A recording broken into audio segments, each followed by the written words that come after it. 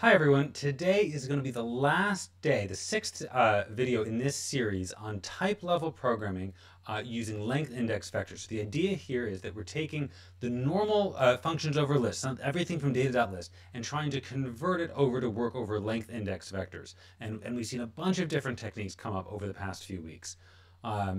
Let's see. The key bit here, so you don't have to watch all the previous videos to understand this one. The key bit is going to be this vec type here, and I'll return to that in a sec, but today's focus is going to be on writing special custom GADTs just to deal with a few functions that really benefit from that. So that's going to be the subject of today's video. This vec type here, right, it stores the length of the list. It denotes that in its own type, right? So an empty vector, nil, its length is 0. Whereas a cons, we're going to take some vector of length n and add 1 onto it. And that's our fundamental idea. So we've seen how this could be really, really useful. But today, I want to start with, where is it down here? And by the way, the code that we're seeing is linked in the description, so you can follow along. The first one we're going to look at today is the indexing operator BangBang. So normally, BangBang looks like it has a type like this. And it allows us to look up some element in the list. But this type is actually pretty bad because it says that int could be anything, right? It could be negative even, that doesn't make any sense, or it could overshoot the length of the list. So this is no good. Of course, we're going to use vectors here. So, of course, it wasn't to A, to list of A, it's just to A, right? So this is normally an unsafe operation. With vectors, we're going to have vec NA and return an A. But now we need to somehow say that this input int here, it can't just be any int. Well, one small improvement we could make is we could make it a nat, and that means that it has to be 0 or greater. So that's already an improvement, right? It has to be a non-negative number. But it's still, we could overshoot. That's not really what we're trying to do here. Instead, we wish to say that this is a number that is strictly less than the length of the list, because we're going to use 0 indexing. And so we want to think about how could we create such a type that we know is going to be less than some number n. So traditionally, such a type, let me comment this out so I can compile. Traditionally, such a type is called fin, excuse me. And so we write fin. Now, this thing is going to be less than some fixed number. So I already know that fin has to be indexed by that limit. And so we're going to say that this goes from nat to type. It's going to be indexed by a nat. It's called fin, by the way, standing for finite set, right? Because every fin, given the number n, there's a finite number of them. And then, so we're going to have data fin n where, now we have to think a little bit. Well, what we want to say is that this has to somehow be like a natural number. So there's going to be some 0 and some successor, right? We know that the data associated with a fin is going to be some number. And so I'm going to say f0 and f suck here, and then we can work out the types. So f0, well, that makes sense as long as my index isn't 0, right? The idea here is that a fin, the value of fin n is strictly less than n.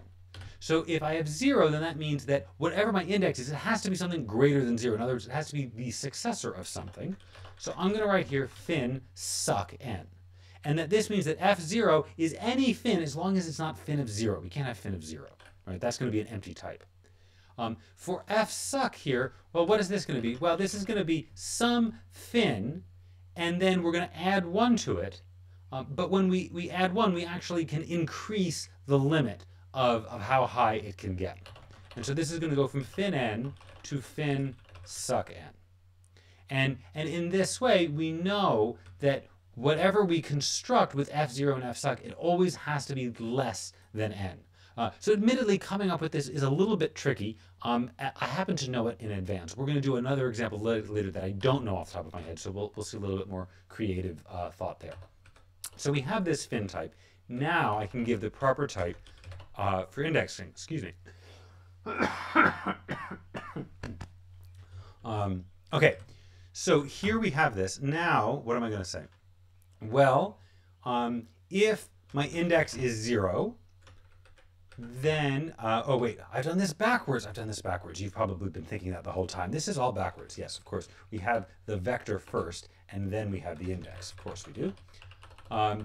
So here, right, if I have x cons x's, and then I'm going to index out the first element from that. So that's index out f0. That's going to be x.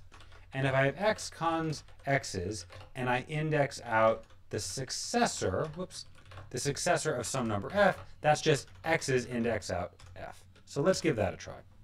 So this compiled, we have OK1 module loaded, but there's some warnings. Oh, defined but not used stuff. So let's fix that. Get rid of these things. OK1 module loaded. Excellent. And so we see here how we can do safe indexing using BangBang just like this. Okay, that was pretty easy. Now let's look at something a little harder.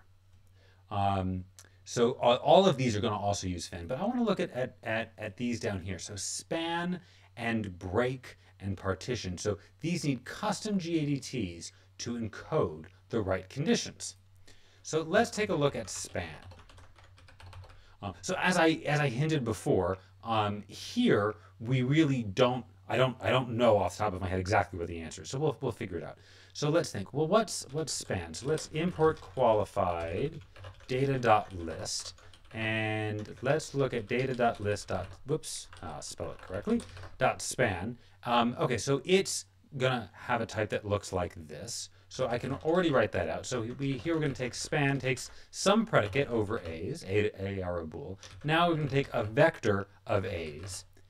And here in the output, well, very naively I could think this, but that's clearly not right because it says that my two output vectors have to be the same length as each other and as my input. So that's definitely not going to be the case, right? So if we don't remember, so span is a function that we want to sort of take. We want to accumulate all of the elements in the prefix of a collection that meets some predicate, and then break it at that point, and then return the rest of the list. So we know that all of these elements here in my first return value, all of them are going to satisfy the predicate, and the first element of the rest of the list does not satisfy the predicate. That's how span works. But as we see here, this isn't quite right. We can't say vec na. So I could use my old friend evec and say that there exists some length, and that's kind of okay, except it still doesn't tell the whole story. And that's because I know something about the lengths of these two outputs. I know that they have to add up to be this n here. So actually, even though this is supposed to be a custom GADTs, I wonder if I can't do it like this. This would seem to be a good way forward. Let's see where that brings us. So here we're going to have span and then p for the predicate. And then here, if my input is empty, well, that's going to be easy. I want both my outputs to be empty. Already I've run into trouble. Let's see. Could not deduce m equals 0 from m plus n equals 0. So we know that m plus n, well, this is actually true, right? If m plus n equals 0, and we only have natural numbers, then surely m is 0. So that looks like I have an opportunity to write a proof. It's going in a slightly different direction than I expected, but that's okay. So m plus n 0, I'll call it. And then let's see what I want to say here. I want to say that if m plus n equals 0, then I'm going to get m equals 0. That's what I wish to prove here. And if I just try writing equals REFL, now that's not going to work because we can't deduce that. Instead, we have to do a little proof here. And so let's see. What's the proof going to be on? Well, in this case, I think the proof has to be on n. But I think actually this is going to be easier to prove about n than it will be about m. Let's try this. So now we can't prove that n equals 0 from the context m plus n equals 0. So here, now I know what to do. I'm going to recur on m. So if m is in fact 0, then hooray, we're good. And oh, look at this. We're not getting any error saying that we've missed a case. And that's because GHC is clever enough to know that if m is in fact the successor of something, then m plus n does not equal 0. So this is my nice little proof that n equals 0. But down here, I needed to prove it about m. So that means I need to prove that plus is commutative. So let's prove that. So plus is commutative. So now we're going to have if m, well, rather, m plus n equals n plus m. That's what I wish to prove. Now, if I just write plus com equals ruffle, of course, we don't know that this is true. We have to do yet another inductive proof. So once again, we're going to do this by induction on m. So now if m is 0, I still don't quite have it. I now need to know that n plus 0 is really n. Well, to get this to work, we're going to have to bring these into scope. We're going to do n first, because we'll see why in a little bit, but that's going to turn out to be convenient. And then here I have to use that proof that I wrote previously. So if I say m plus 0, but I don't want it to be about m, I need this to be about n. Oh dear, so I'm going to need not just n and m, I'm going to need s-nats for both of them, because I need to end up recurring down both. So here, this is s0. I'm going to call this n, because it's the singleton for n, so I'll just call it n, which is the same thing. So if I say m plus 0, n of ruffle, to get ruffle, okay, one module loaded. Excellent. So let's just remind ourselves, what is the type of m plus 0? It looks like this, right? Given the singleton for m, I can now prove that m plus 0 equals m. And then let's try another one. We have this other case here. So plus com of successor of m prime, n, equals ruffle. Let's try that. That's no good. So here I have to prove this thing about n plus suck n, 1, and then I have to pull the suck out front. Well, quite conveniently, I have a function that does that. It's m plus suck. So I say case m plus suck, and then the first thing I need to pass is going to be the argument on the left, in this case, plain old n. So I can pass in n here. And then now, or rather, here I need to pass in the type argument of the thing on the right. Well, this is actually going to be the type variable associated with m prime. So I'll call that m prime, but I still have to bind it over here. So this binds the type variable m prime, not to be confused with the term variable m prime. So now that I've done this, I can do case of ruffle, and that leads to ruffle. Oh, that didn't work. I was actually expecting that to work. Oh, haha. So that was only one step. Now I need to use commutativity recursively or inductively, sort of the same thing.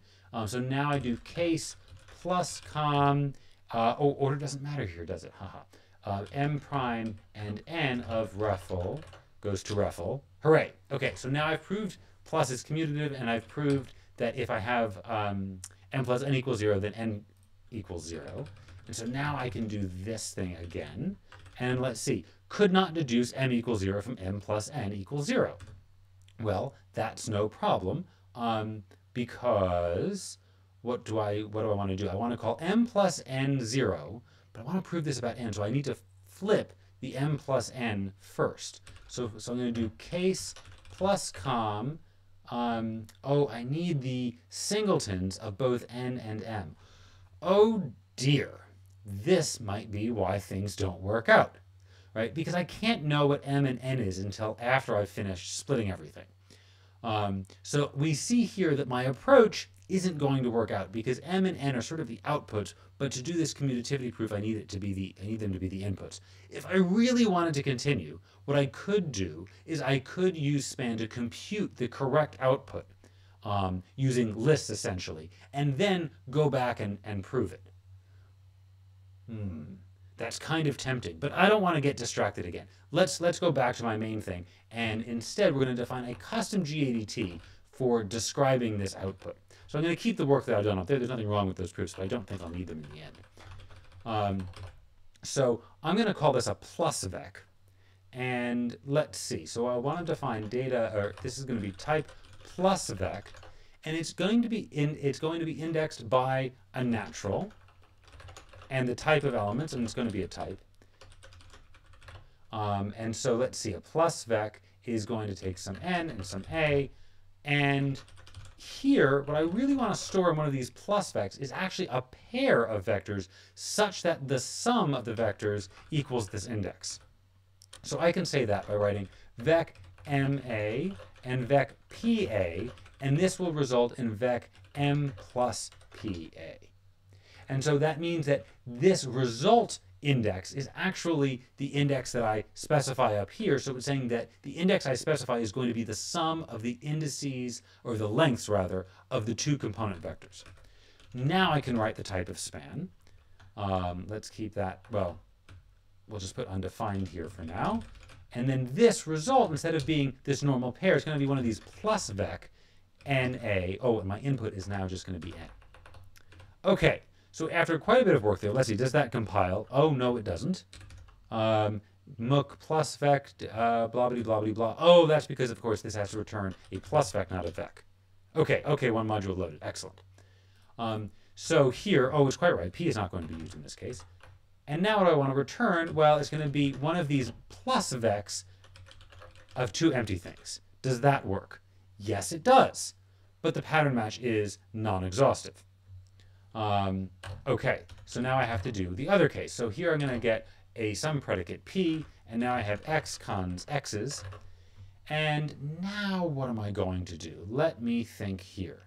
So it sort of depends on whether Px holds, doesn't it? So if Px holds, then I'm going to do the recursive thing. So let's do case span of Px's of, and then I'm going to get a Mook plus vec out, and then these are going to be the trues, and then these are going to be the others, and I want to append one to the trues. Let's just see if this works, because x indeed was, it matched the predicate. So I'm going to put this on the trues, and then keep the others untouched. Something tells me something's wrong. Oh, that compiled. Does it actually have the correct behavior? Yes, I think it does. That's convenient. Otherwise, in this case, well, now I don't need to do anything recursive. I'm just going to, if the first element doesn't match, then I just throw everything into the others. So this is just going to be a Mook plus vec of nil and x cons x's. Does that work? Wow, it did. That was easy. Sort of surprised. But what we see here is that we have to define this extra plus vec in order to capture our invariance. I think we'll leave it there for now. I hope you've enjoyed this video and this whole series. There's many more functions to try out here. I'm very happy to have people email or otherwise contact me. Probably better to maybe you could post an issue if you want against this repo. That way other people can see your work instead of just email. I think it's better to do this out in public. But I hope this has been informative and fun. And next week, on to new topics. I think next week might be some performance debugging, just to whet your appetite. Thanks very much for watching. Bye.